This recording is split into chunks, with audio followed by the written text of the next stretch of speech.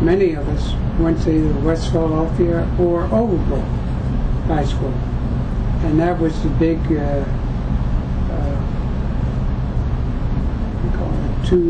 that was competition.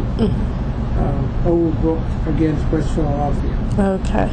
And a lot of the students went to Temple University. Many of them went to local universities and played. A lot of us played basketball, or football, or ran track. Those were the areas that we really competed in against each other. Neighborhoods were such that you could walk almost any place you wanted to go. You didn't have to worry about, someone chasing you or attacking you. And it was a good time. That's a huge difference from how it is now. I'm sorry? That's a huge difference from how it is now. Yes.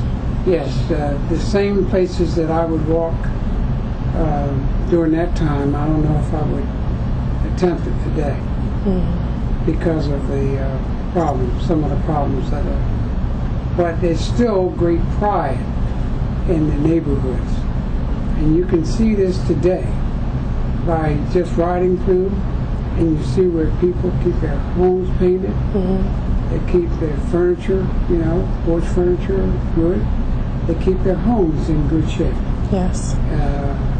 And people still take pride in their property, and in the neighborhoods. And I think, aside from some of the little, ruckuses we would have, many of the people still are very much, in tune with, the neighborhood, with the times and things like that. And we still, as I said, people still take a lot of pride in the neighborhood.